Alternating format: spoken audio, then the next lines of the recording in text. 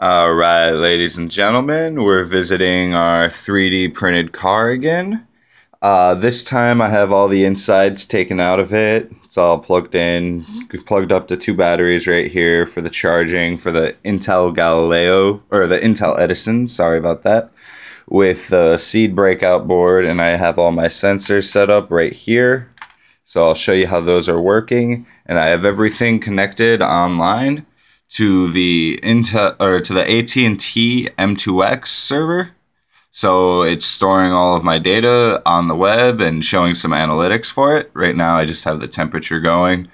It looks like it's fluxing a lot, but it's really not. That's just a couple degrees to show you what it's really on. It keeps going back and forth between around 75 and 80. So it's fairly accurate, about 75, 80 degrees, 5 degrees, it's all right, off by 5 degrees, let's say. Anyways, I'm going to show you how it's working. Here's the sonic ping sensor, so when someone gets too close, it'll show on the LOL screen right there, back up, too close. And that's being triggered right here, turning that on. And then I'm going to show you how all the sensors and everything work right here in just a moment. First off, let's see. I'll start with the water sensor. So if there's water detected, it'll show up on the M2X server. Let me set it up right there, water sensor. Right now it's showing 0 for the water. And that's for the water sensor. 0 means there's no water detected. Just licked my finger, and I'm gonna get that wet right there. In just a moment, it should show up 1. There we go. Shows up 1, showing that water's detected. And so that way we know the water sensor's working. We also have the alcohol sensor right here. Since if there's alcohol in the vicinity, we go and open that on the M2X. There we go. There's no alcohol showing in the vicinity. It's all 0 going across the graph, which is good. At least that's working. Let's see. What else do we have going? We have our fire sensor right here. This will sense flames. Just a sec. Let me show you what that's putting out on the M2X. Alright. Since there's no flames, this is the fire sensor.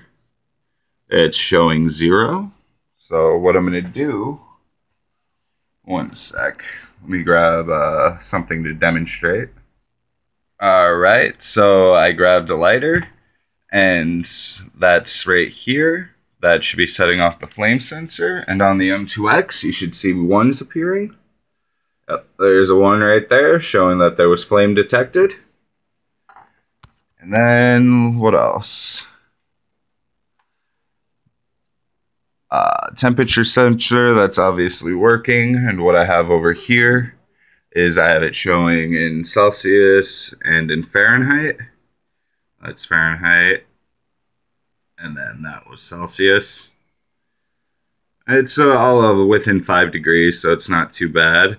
I have our distance sensor, which is the sonic ping. That's what's going off, triggering the LOL shield right here. So when someone gets too close, it triggers that to turn on. And it sends the signals over here, which is being graphed, showing how close people are getting to you, which would be great for analyzing data on how close people are driving to you. And I also have a collision sensor on there. It's acting a little odd right now. I'll be going through and fixing that later. It is one of the seed's collision sensors. I think it might be something in the code. I'm not sure yet. I'll go back and double check. It likes to start and stop working at times. But anyways, that's what the project is right now. That's for the Intel Edison, and that's the 3D printed car. Thank you for watching, and have a great day.